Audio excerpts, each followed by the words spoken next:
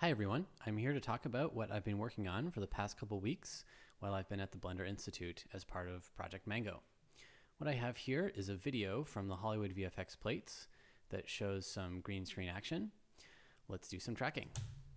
Okay, we got this nice little pink guy here.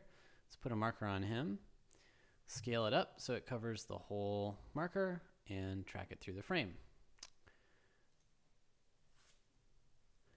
And look at that, it tracked through everything. So this marker, which is not just translating, it's deforming because of perspective, it is now tracked. So this didn't used to work. Previously, the translation only tracker would often fail on solves like this. So that's kind of neat. That's affine. There's another setting, which is real planar tracking. So let's do that over here. Let's take a patch on the post here and make the edges match. Okay, that looks like a plane. And let's change it to perspective and track it through. And look at that, real planar tracking. So that worked for a while, and let's finish it back to the other end. Okay, so that's planar tracking. This is great. So one thing that's nice about this is that while the corners might not be perfect, the center is generally estimated very accurately. So this makes for nice, high quality 3D solves. Okay, let's look at another new feature that I added, which is illumination compensation. So you might notice that this lady here has a shadow on the green screen, and that will interfere with tracking. Let's take a look at what happens if you try to track it without illumination compensation. So let's make this little marker here. This is maybe too much search area, so let's shrink it down. And let's take off this normalize button. Okay, let's track that. Track, track, track. Oh, and it fails right away. Now what happened?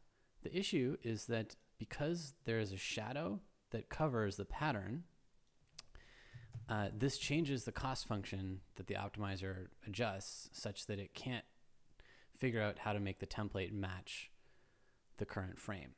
So to fix that, I added this little normalize button here that internally tells the tracker that it shouldn't pay attention to global shifts in illumination between the two patches. So let's try this one.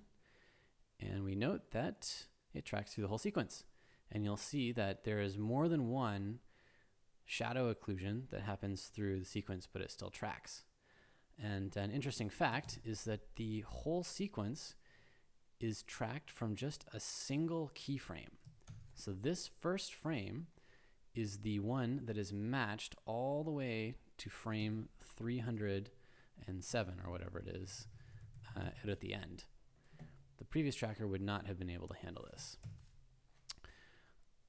The astute listener might also notice that the corners are not accurately estimated. So you can see that the corners over here are jiggling around as we're tracking. Now, this would be problematic if we were relying on the scale parameters and the rotation from this track, but generally you don't need to use them. All that you need for camera tracking is to have an accurate center estimation. And you'll notice through the whole track that the center dot stays on the same part of the L marker through the entire sequence. And that's what you need for an accurate track. So even though the affine parameters make the corners jiggle around a bit, you will still get a good solve. I'll do some work to make that maybe a bit smoother, but it works well enough today. And that's it.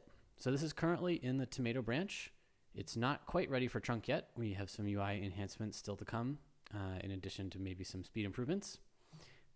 And then once we have it merged, it will go into 2.64 and you guys will be able to play with it. So thank you for listening. Oh, and a thank you to Sarah's Solver, which is the new engine behind this, this 2D tracker. So thanks Samir and those guys for that great stuff. Thank you. Bye.